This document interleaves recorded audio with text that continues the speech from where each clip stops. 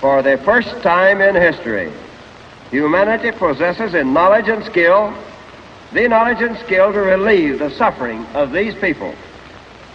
The United States is preeminent among the nations in the development of industrial and scientific techniques.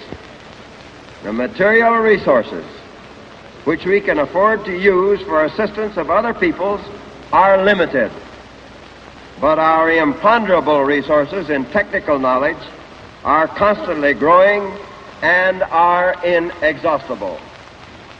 I believe that we should make available to peace-loving peoples the benefits of our store of technical knowledge in order to help them realize their aspirations for a better life.